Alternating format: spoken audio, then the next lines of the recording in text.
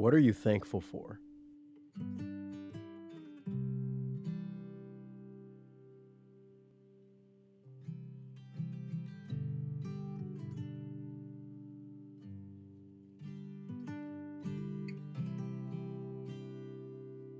My childhood allowed me to live a life with no worries, and somehow it made me into the person I am today.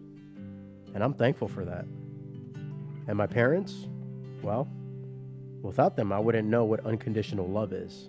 Their love for me was like nothing I've ever experienced before.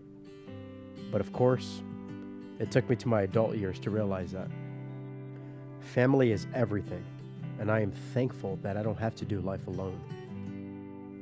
God created someone for me that will complement me, and I will have the chance to be a parent one day and show them the same love that I have experienced. It'll change everything. We will be able to share and experience this world together as a family. But in this journey, there is some sadness and loss. But I've learned that through this, I have been able to forgive and embrace more. Life is short and so fragile, and I am so grateful for every moment, no matter what. But the most that I am thankful for, I have a Heavenly Father who loves me. I've seen His love through my family and His promises for me. He loves me unconditionally, and for all this, I am thankful.